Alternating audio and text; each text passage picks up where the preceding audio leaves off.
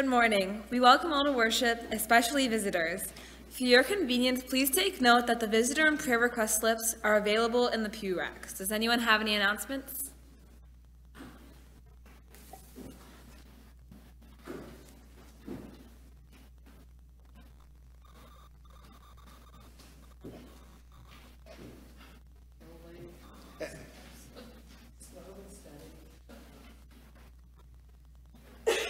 Good morning. Good morning. Our mission, like I said, I know you probably think this is a broken record, but I really do appreciate all the support that the church is giving our community, because there's such a need, and we've always risen to the occasion, and for that I'm grateful. Besides that, I did put out an all-point. I do send out a lot of notes to the shut-ins and various people. So I'm looking for blank notes that I can write. I don't send generic notes. I write my own. So if you have any and you want to get rid of them, please feel free to bring them into the church, and I would be happy to use them. I'm also asking if you would like to donate to Safe Berks or to Family Promise or to Opportunity House and want to send money in, please earmark it for those different missions, and we will gratefully use it. Thank you.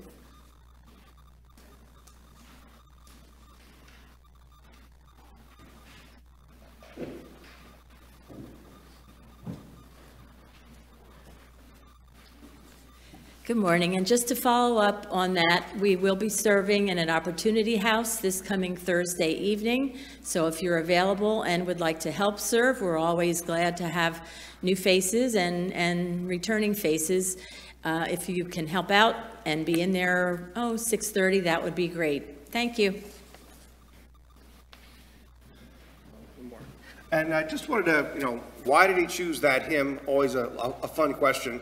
The reason we're doing that first hymn, Hallelujah, and We Are Singing, that's from the Trail of Tears. And that's what the Muskogee Indians sang as they were on the Trail of Tears out to Oklahoma. And so as we celebrate our country this day, I want to hold up both the good and the bad. Hold them both together. They're all part of the story. So that's just, I thought you should know that. Thank you. I'm also asking for prayers for my sister Olivia, who leaves for Camp Johnsonburg today.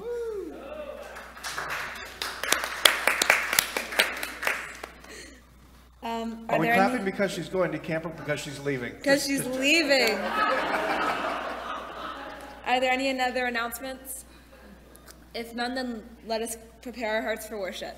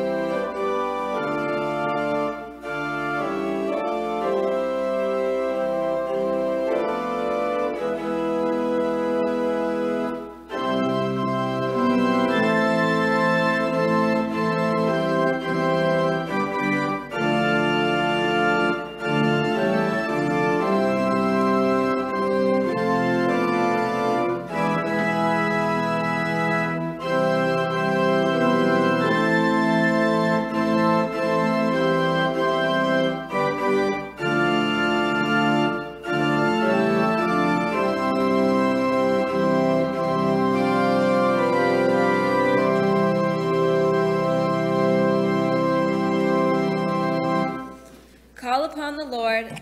I asked for help and I was healed. We asked for freedom and we were given liberty. Praise God. Please join me in the prayer of the day. Oh God, you send us out into the world as your disciples. Allow the church to be a healing presence, a place that live out the essence of your kingdom, here and now, through Jesus Christ our Lord, who lives and reigns with you, and Holy Spirit, one God, forever. Amen.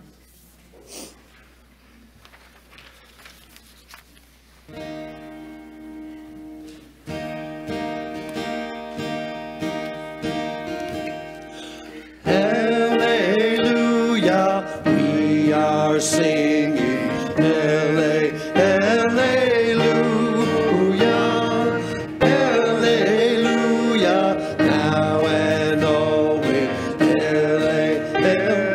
Hallelujah. Christians everywhere shall sing now always. Hallelujah. Christians everywhere shall sing now and always. Hallelujah. Hallelujah. We are singing. Hallelujah. Hallelujah. Now and always. Hallelujah. Town and country people sing to Jesus. Hallelujah. Town and country people sing to Jesus. Hallelujah. Hallelujah. We are singing. Hallelujah. Hallelujah. Now and always. Hallelujah. People far and near will join the chorus. Hallelujah. People everywhere will join the chorus. Hallelujah. Hallelujah. We are singing. Hallelujah. Hallelujah. Now and always. Hallelujah.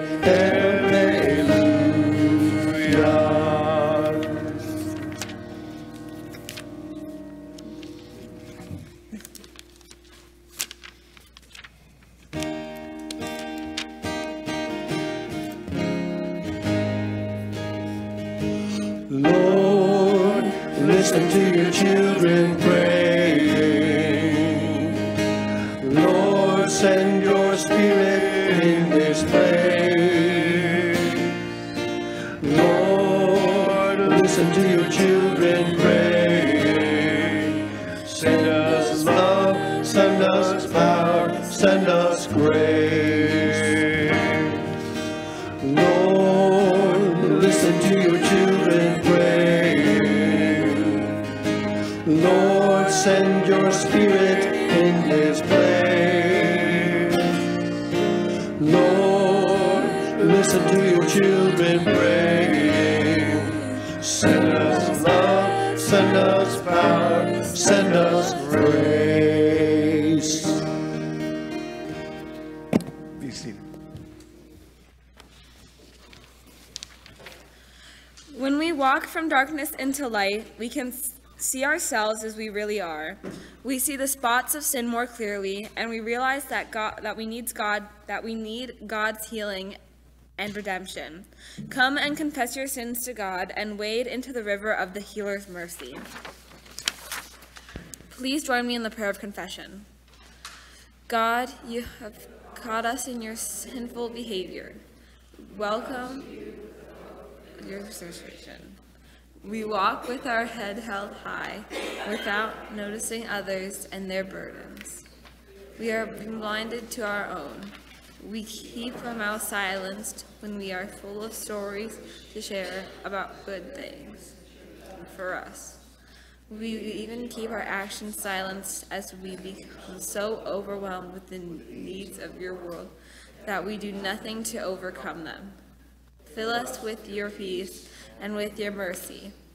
Free us from destruction of sin and restore us to a life lived in you.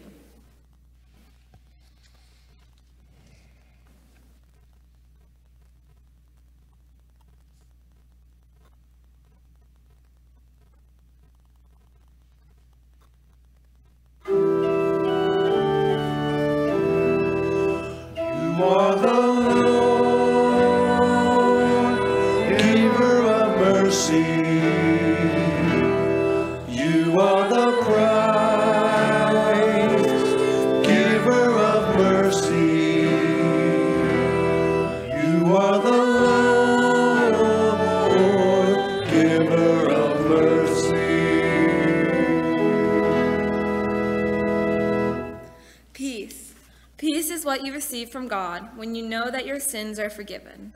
Peace is what you have when you know that the destruction of sin cannot harm you because you are not alone in your journey of life. Therefore, peace, my sisters and brothers. In Jesus we have received forgiveness, and we have been restored. Thanks be to God. As those who have received peace, let us share with one another the gift we have received. The peace of Christ be with you. And also with you.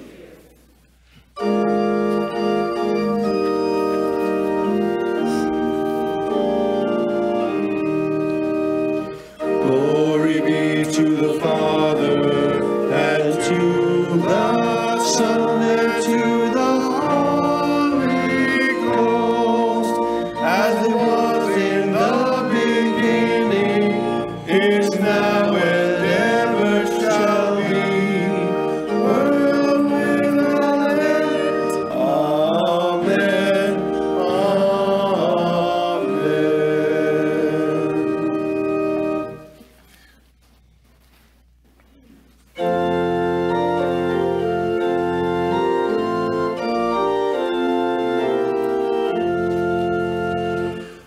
My country, 'tis of thee, sweet land of liberty, of thee I sing. Land where my fathers died, land of the pilgrims bright, from every mountain side, let freedom ring. My native country, land of the noble free, thy name I love. I love thy rocks and thy woods and temple hills, my heart with rapture fills, my heart above. Let music swell the breeze and ring from all the trees, sweet freedom song. Let mortals melt away, let all that breathe partake, let lost their silence break, the sound of our fathers, God, to thee, author of liberty, to thee we sing. Lord, may our land be bright with freedom's holy light. Protect us by thy might, great God our King. Be seated. Let us pray. O Lord, as we turn to your holy word, we turn to you. Guard us, guide us, lead us in your way, and by the grace and power of your Holy Spirit, O Lord, may we follow. Through Christ, amen.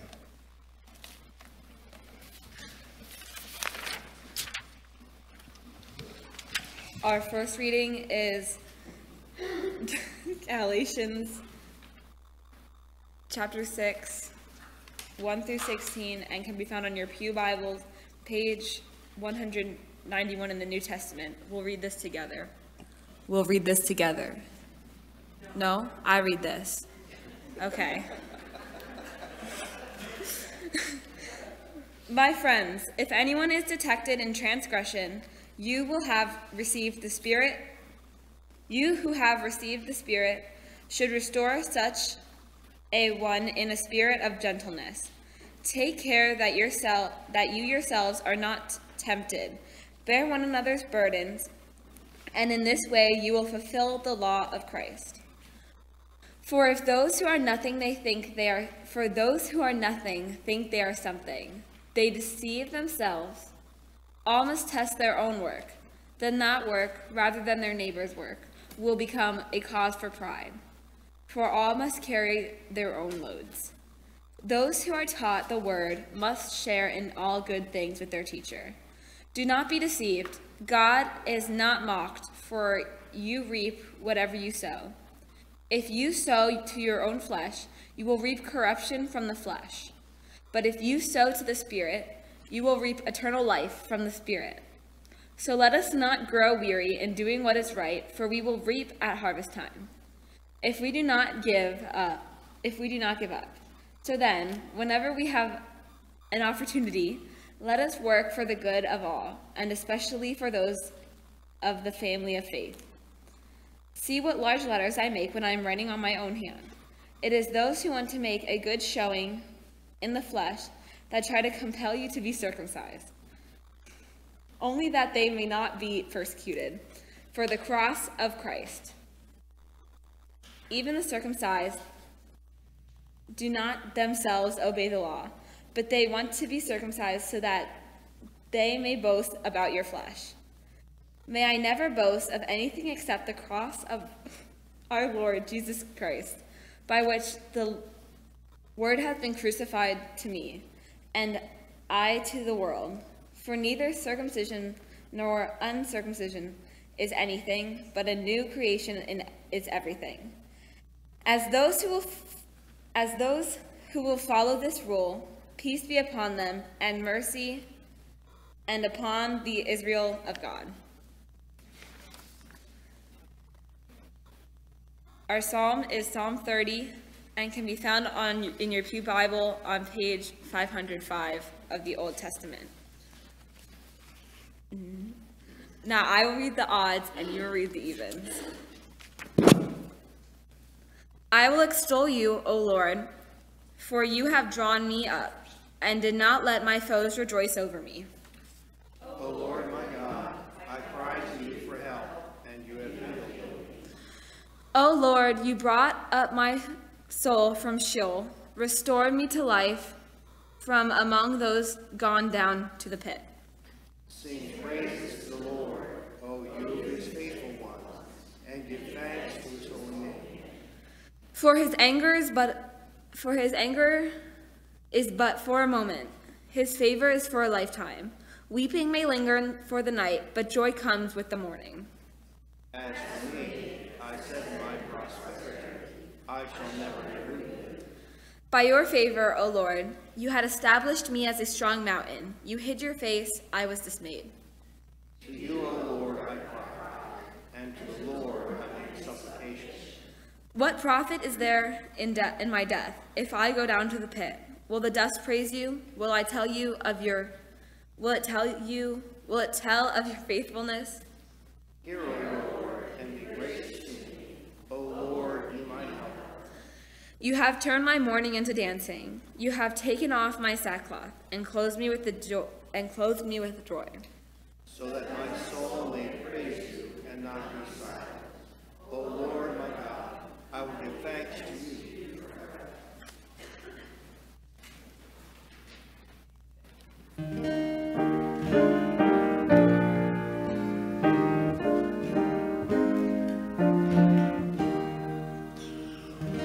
This is my song, O God of all the nations, a song of peace for land afar and mine.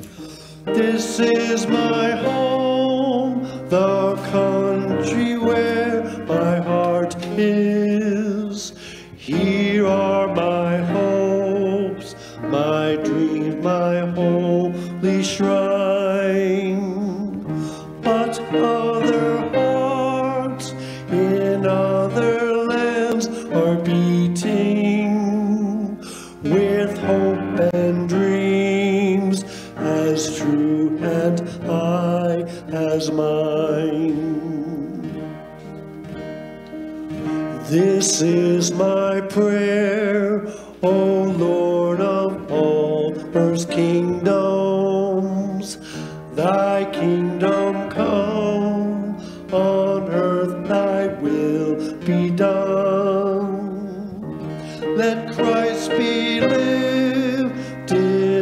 till all shall serve him, and hearts united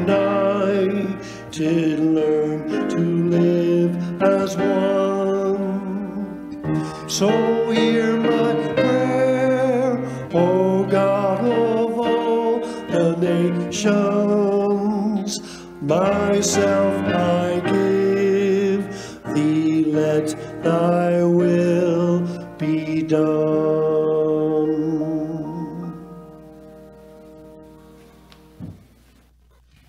Thank you, David and Donna. Our gospel lesson this morning comes from Luke chapter 10, verses 1 through 11, and then 16 through 20, found on page 71 in your New Testament. After this, the Lord appointed 70 others and sent them on ahead of him in pairs to every town and place where he himself intended to go. He said to them, "The harvest is plentiful, but the laborers are few. And therefore ask the Lord of the harvest to send out laborers into his harvest. Go on your way. See, I am sending you out like lambs in the midst of wolves.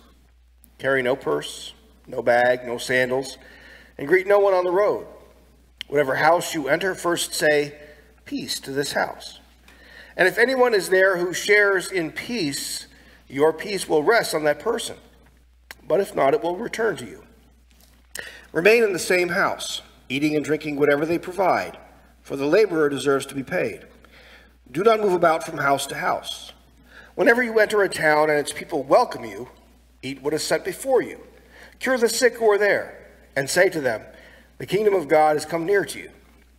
But whenever you enter a town and they do not welcome you, go out into its streets and say, 'Even the dust of your town that clings to our feet, we wipe off in protest against you. Yet know this, the kingdom of God has come near. Whoever listens to you, listens to me. Whoever rejects you, rejects me. And whoever rejects me, rejects the one who sent me." The 70 returned with joy, saying, "Lord, in your name even the demons submit to us." He said to them, "I watched Satan fall from heaven like a flash of lightning. See, I have given you authority to tread on snakes and scorpions and over all the powers of the enemy, and nothing will hurt you. Nevertheless, do not rejoice at this, that the spirits submit to you, but rejoice that your names are written in heaven." The grass withers, the flower falls, but the word of our Lord endures forever. Thanks be to God. Let us pray. O Lord, for the gift of your word read, we give you thanks. And now as your word is proclaimed, we pray that insofar as what is said is true, you would write it on our hearts and give us the grace to believe. Insofar as it is false, may it fall to the ground, soon be forgotten, and do no harm. Amen. Independence Day weekend marks two significant anniversaries. Of course, it marks the anniversary down in Philadelphia in 1776, when the Declaration of Independence was signed and our nation born. And it also marks those fateful days, July 1 through 3, when that independence was preserved at a terrible cost at the Battle of Gettysburg. And so we mark those two anniversaries today by recalling Abraham Lincoln's wonderful words in the Gettysburg Address, which he concluded with a call to action, that we hereby resolve that government of the people, by the people, and for the people shall not perish on this earth. And as we gather in worship this morning, that premise is in peril. Democracy is in peril. And we as people of God, as those who follow Jesus Christ, bear particular responsibility to be part of the solution.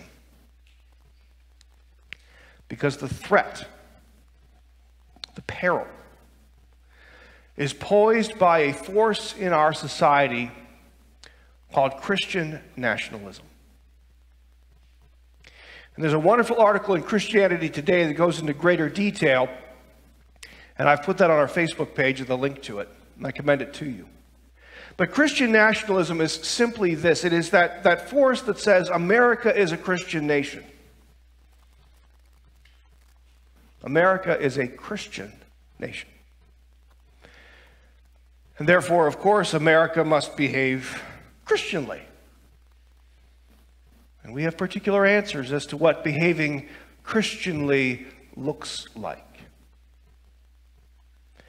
And in particular, we see increasingly the use of political power to compel people to behave like Christians. And whenever we start using political power to compel people to behave like Christians, they're not behaving like Christians. They're behaving like people who have to.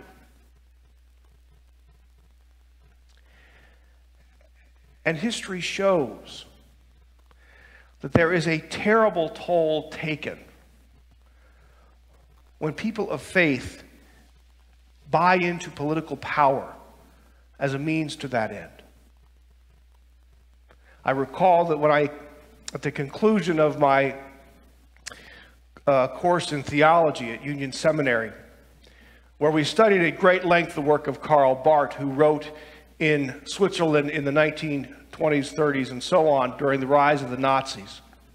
I remember Doug Otadi concluding his last lecture about theology and the danger of confusing Christianity and nationalism by saying, that's how you get Nazis. And I realize that sounds like hyperbole. That sounds over the top.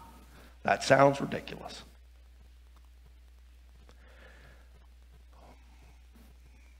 And so part of my goal this morning is to sound the alarm. To say that, well, yes, once that was unimaginable. Yes, once that was hyperbole. Yes, once that was, oh, pastor, settle down. It is not hyperbole anymore. It is not an exaggeration anymore.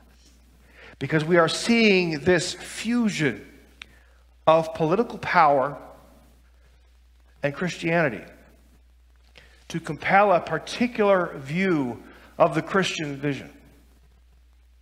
And of course, the danger is that it is a particular view of the Christian vision. And if you don't go along with that particular view of the Christian vision, that perhaps you are tolerant of gays, lesbians, transsexuals, and so forth, that doesn't fit the vision. If you are not pro-life, that doesn't fit the vision. If you are someone who is more welcoming and accepting of other people as they are, how they are, where they are, that doesn't fit the vision. They have to toe the line.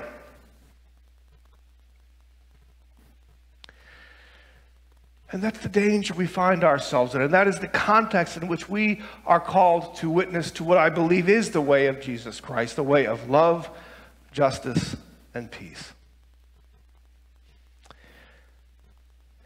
And thankfully,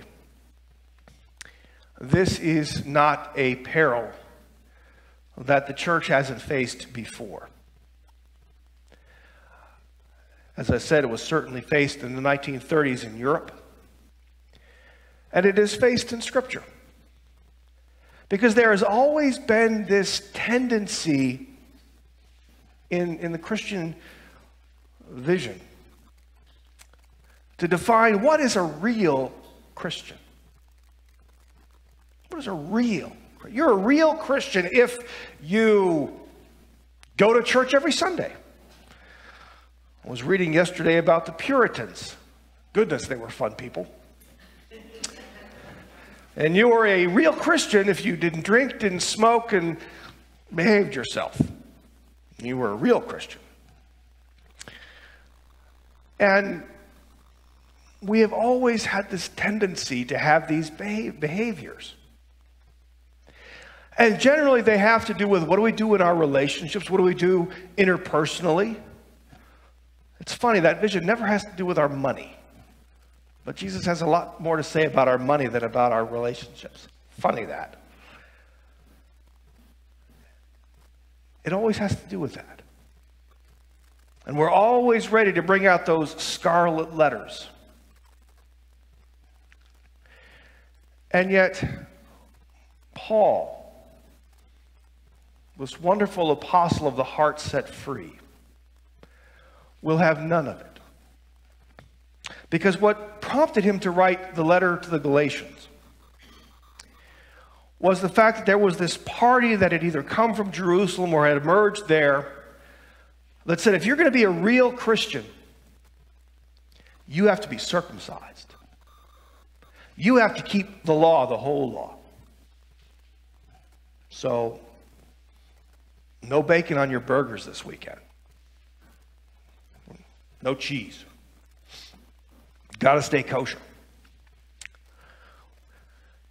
And Paul will have none of that. And so he writes to the Galatians this wonderful letter that is truly a magnum opus about being free. And he says, see what large letters I make when I am writing in my own hand. It is those who want to make a good showing in the flesh that try to compel you to be circumcised. Compel. Sound familiar?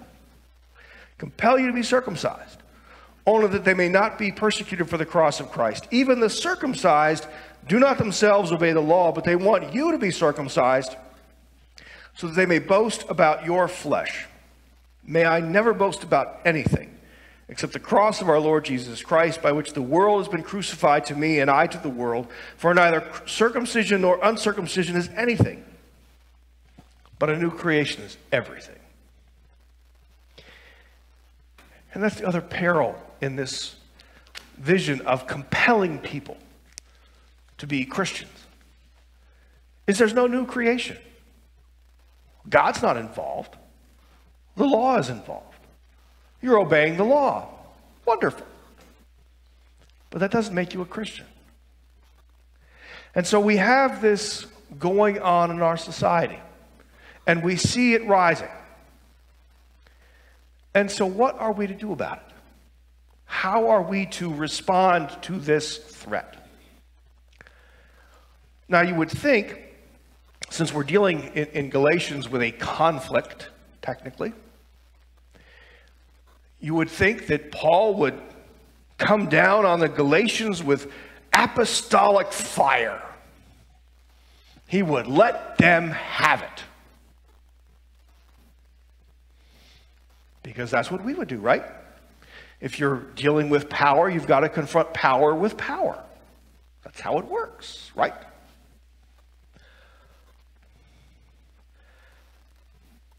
But Paul doesn't.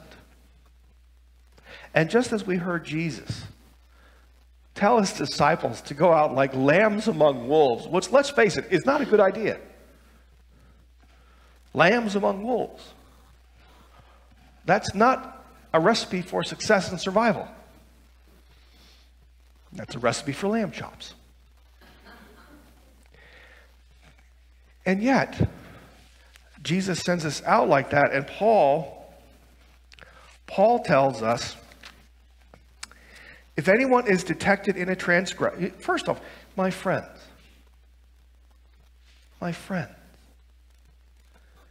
this is a conflict. We're not getting along. My friends, if anyone is detected in a transgression, you who have received the Spirit should restore such a one in a spirit of gentleness.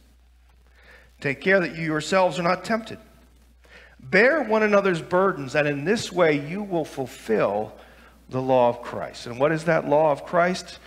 We learned last week in Galatians 5 that the whole law is summed up in this one command: you shall love your neighbor as yourself.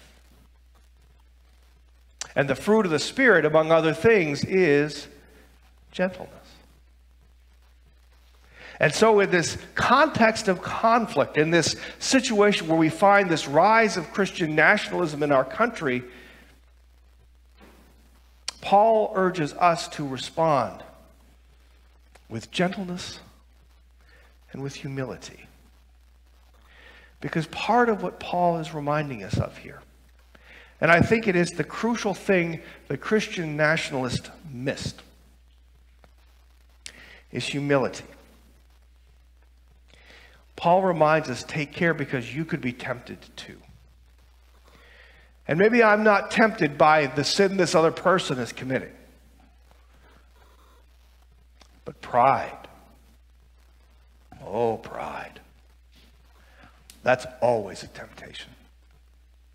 Just as love is the fruit of the Spirit from which all the other fruit grow, pride is the sin from which all manner of sin emerge. Proverbs tells us pride goes before a fall. And it is so easy when someone else is committing a sin that we're not committing. It is so easy to judge them in our pride. How could they be doing that? Meanwhile, in God's eyes, our sin is far greater. Because when we stand in judgment of our neighbor, we are not loving our neighbor. And Jesus tells us, and Paul tells us, and Moses tells us that this whole book is summed up in one thing. Love your neighbor. So what does this look like in practice? Because this is hard.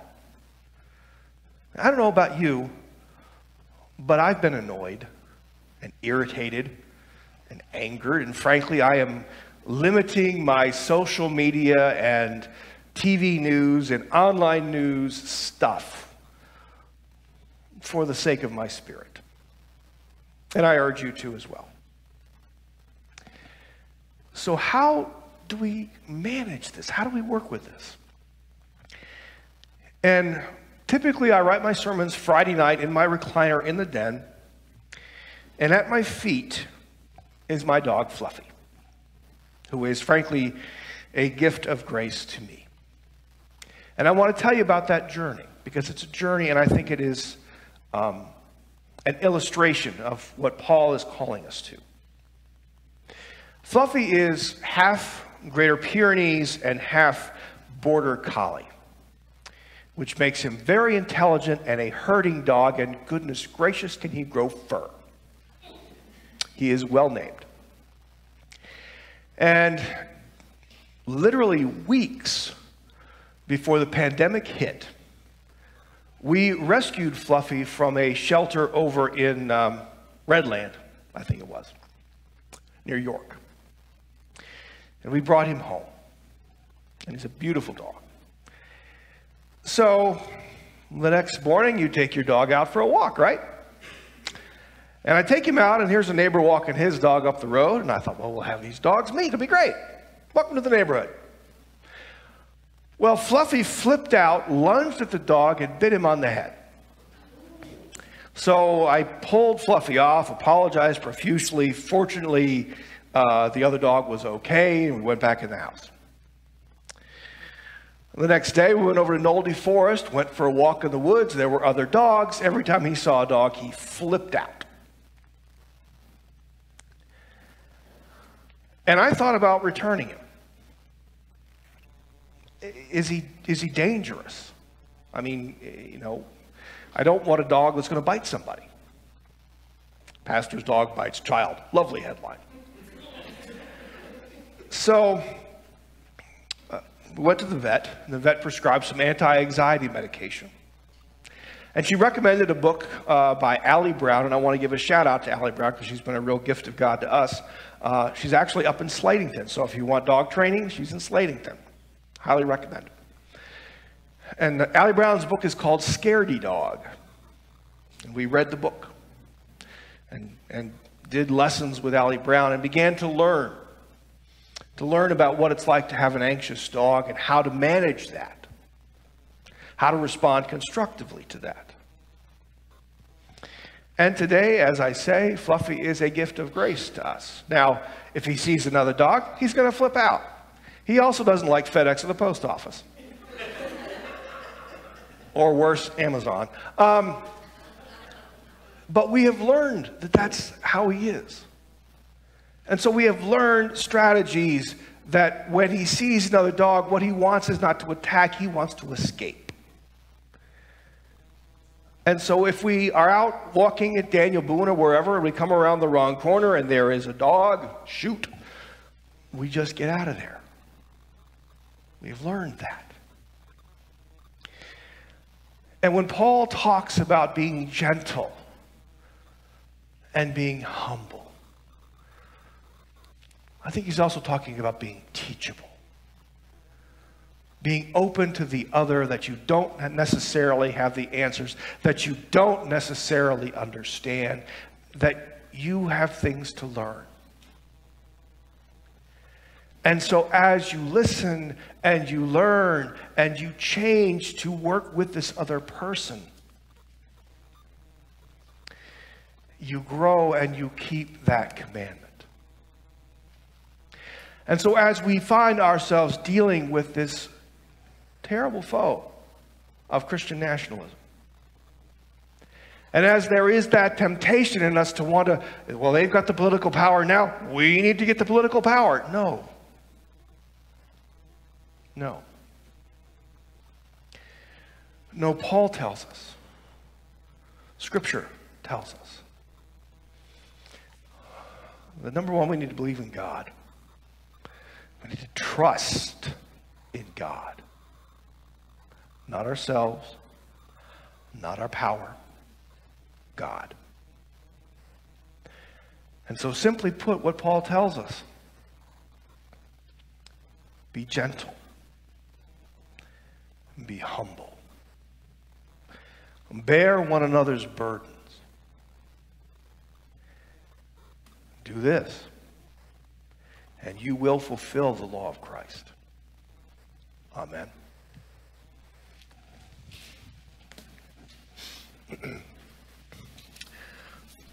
Our confession of faith comes from the Declaration of Barmen, which was written by Karl Barth, allegedly while the Lutherans were asleep.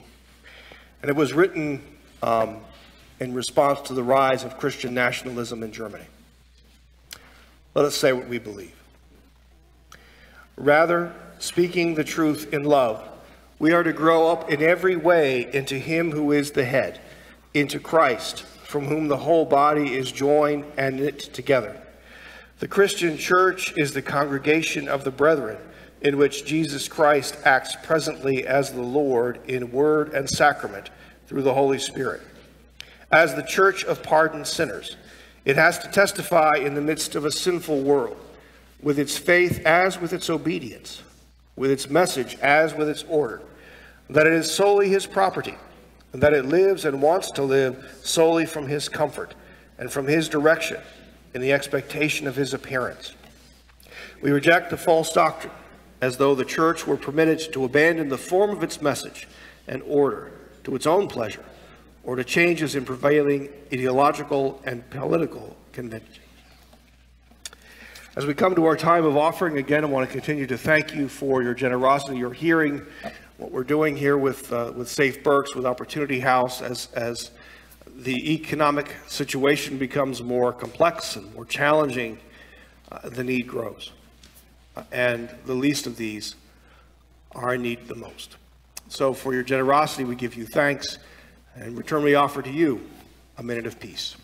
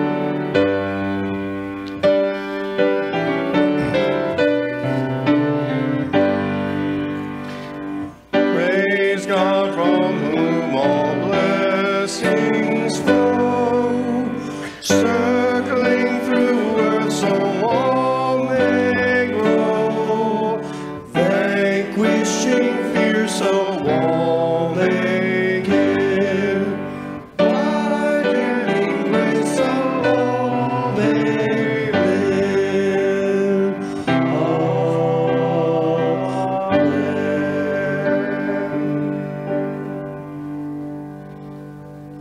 Thank you, Stacy. Let us pray. Good and gracious God, we give you thanks this day for your blessings and your abundance in our lives. Lord, for the ways you have seen us through, for the guidance you have given. And Lord, for the way that our needs are met, we give you thanks and praise.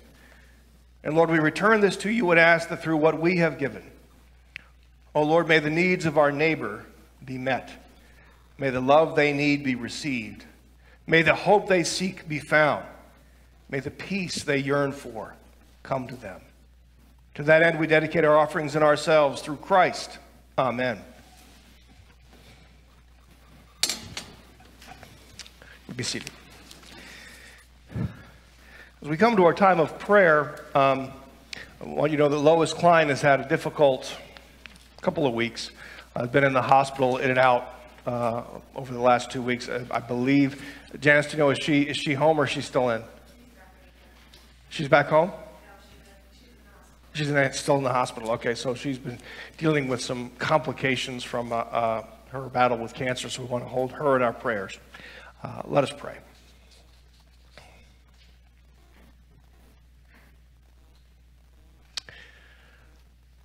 Lord Jesus Christ,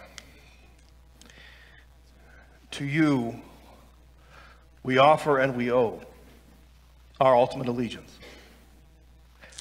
You are Lord. You are the God whom we serve. Yours is the way we follow.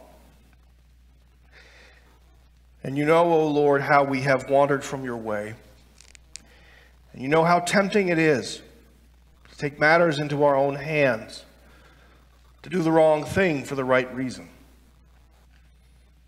And so, O Lord, as we come to you this day aware of the power of Christian nationalism in our nation, O Lord, we come to you aware of how that power is also at work in us.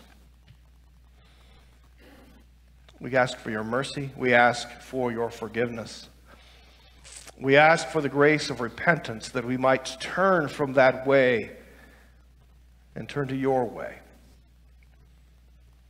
of love, justice, peace, gentleness, kindness. Oh Lord, your way that we so often say is weak and helpless and hopeless. Yet, oh Lord, it is your way. And you send us out as sheep among wolves, not as wolves among sheep. Oh Lord, help us to walk in your way. And we ask your mercy, O Lord, on our neighbors and our brothers and sisters in Christ who have chosen to drink from that poison cup and who dare to believe that America should be a Christian nation. Not that we should be Christians in America. Those who would seek to use the ballot box and political might to impose values and morals. And, oh Lord, we pray for those as well this day who find themselves trembling in fear at what they see, because their lives do not fit the mold. And they wonder what tomorrow will bring. Can they love who they love? Do they have a choice? And so, oh Lord, we pray that you would comfort them. And that, oh Lord, through our witness and our willingness to stand with them and bear that burden, they would know they are not alone. Lord, we pray for Lois and for all of those who are battling cancer and other serious illnesses. There seems to be so much these days. And we pray, Lord God, that you would comfort her and give her strength and peace. Lord, we pray that the medications would work and that she could soon go home. Lord, it was her hope to be in church today. So, Lord, we pray that she can be in church next Sunday. And we pray as well, O Lord, for those who are dealing with the conflicts in our world. We pray for the people of Ukraine and the people of Russia as they endure tyranny's might. We pray, O Lord, that you would soon bring about an end to war there. And Lord, there are wars in Yemen, South Sudan, so many places. So we pray, O Lord, for peace in this your world. And Lord, we give you thanks this day for our nation. We give you thanks, O Lord, that we live in a nation where we can gather in your name and proclaim your name, whether it is part of what is popular or whether it is part of what is unpopular, whether it goes along with the values that are in power or not. O Lord, we can gather. And we recognize and celebrate that that is a unique privilege. And Lord, we ask your blessing on our leaders as we live, as always, in complicated times, but with war in Ukraine, inflation and economic challenges, and, oh Lord, that the health crisis continues. It is not an easy time to be a president or in Congress or on the Supreme Court or the governor's office or the legislature or, Lord, city council, borough council, township council. And so for those, O Lord, that you have lifted up to lead us in this day and age, we ask your blessing and your grace. And, O Lord, we pray that you would bless we the people, that you would bless us and keep us and guide us in your way. Where we have gone astray, grant us repentance. And where we are following, O Lord, may we know the abundance of your blessing. To that end, we pray through Christ, our Father, who art in heaven. Hallowed be thy name. Thy kingdom come. Thy will be done on earth as it is in heaven. Give us this day our daily bread, and forgive us our debts as we forgive our debtors. And lead us not into temptation, but deliver us from evil. For thine is the kingdom, and the power, and the glory forever. Amen.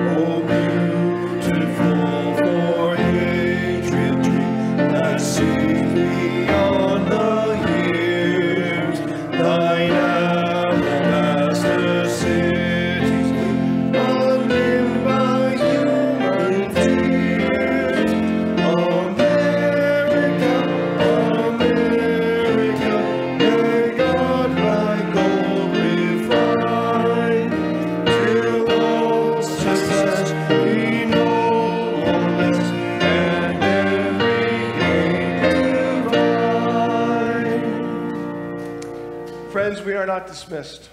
We are sent to serve. We are sent to serve the needy with an open hand. We are sent to serve the stranger with an open mind. We are sent to serve our neighbor with an open heart. We are sent to serve our Lord, whom we will meet when we serve. And as we go forth to serve, know that we do not go alone. The Lord Jesus goes with us, above us to watch over us, beneath us to sustain us, beside us to befriend us, behind us to defend us, before us to show us the way, and always within us, making all things, including us, new. Go in peace. Go with God. Amen.